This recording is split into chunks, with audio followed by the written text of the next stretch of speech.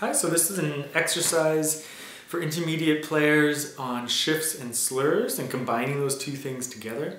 So I'm using exercise number 14 from my ebook, 20 Favorite Exercises, which you can get off of thisisclassicalguitar.com. It comes with notation, tab, and fingering and everything.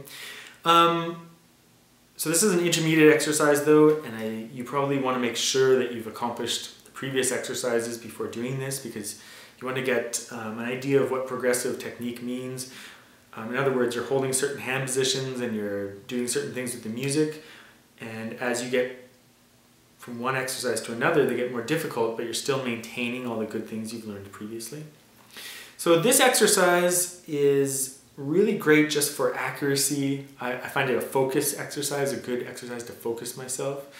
It also combines two techniques together, which saves time, I guess, in some ways. But you have to be good at two things already. You have to be good at shifts, and you have to be good at slurs. Putting them together will obviously be harder than doing them separately. So if you've gone through all the exercises up to this point, you should be able to do some of those things in a basic way. So the first part of the exercise is just the shift. So you're going to jump from one C, like the C on the second string, to the C on the fifth fret. So again, second string, third string, fifth string, third string, and then you're going to do the same with C sharp with your second finger. So C sharp or D flat, D flat, D flat, D flat, D with your third finger,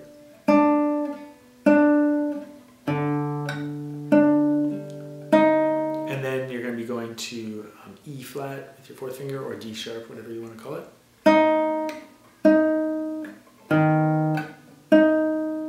So you're going to be jumping around and you want to do it in time.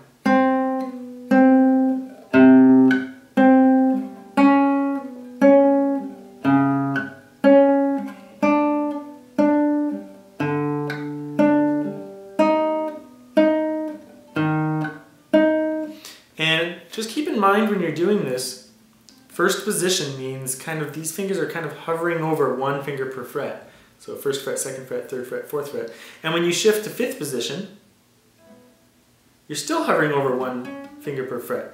Don't let your hand go from like this to like this and the fingers are not hovering over their potential frets anymore.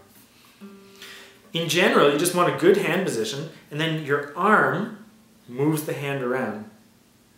So again, it's not your hand that's going to like slide up the guitar and like your arm's going to follow. It's your arm that moves that perfect hand position around. So if this is the hand position here,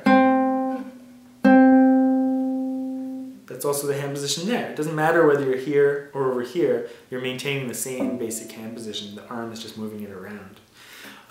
Besides that, just keep in mind all the same things that you've learned in the previous exercises, keeping your hand in a good position so the wrist generally straight, not thrown out. Don't extend the fingers. You want to curve the fingers. You want to be on your fingertips. Maybe most important with shifts is being close to the frets. You know, at all times, always being on the frets and on your fingertips. Second part of the exercise is introducing slurs into that.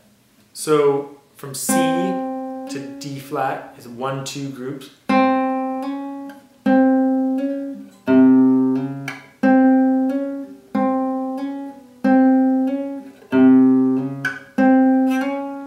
And of course you could switch every bar. When you're practicing this at first, just take one bar and loop it over and over and over until you're confident. Then add the other combinations. But it goes 1, 2, 1, 2.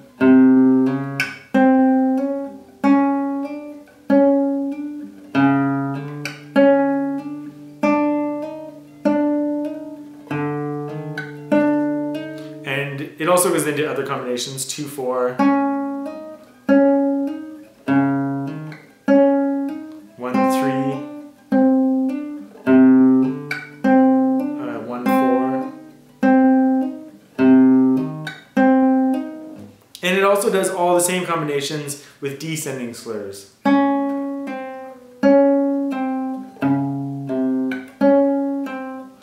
great thing about these exercises, oops, sorry, talking and playing at the same time, make you learn about the fingerboard. They make you focus a lot when you have to do the shift, but they also identify possible problems. So if you're doing slurs and your slurs are pretty weak in this exercise, maybe you should go back to the previous exercise where you're just doing slurs on a single position. Strengthen those until you try this combination exercise. So it's kind of a good reminder to keep going back to previous exercises and strengthen them. Because if you have trouble doing the shift and the slur at the same time, it might actually be just a problem with your slurs, or it might just be a problem with the shift. So you just want to tackle all those things. But I guess the biggest tips I have for you is maintain your good hand position. Try to completely release the energy when you shift so that your arm can just move the hand to a new position. Don't retain tension that will make you drag your fingers or drag your thumb behind. A lot of people, when they shift, they kind of drag the thumb behind them. Sorry, I can't show it on the guitar because it's back here. But they drag their thumb behind them, and then they end up with a weird hand position. But again, just release the energy, move the arm over here so the hand follows, and it should be fine.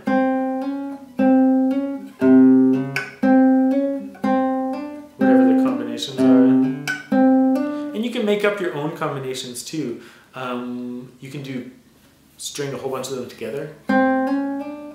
Sorry.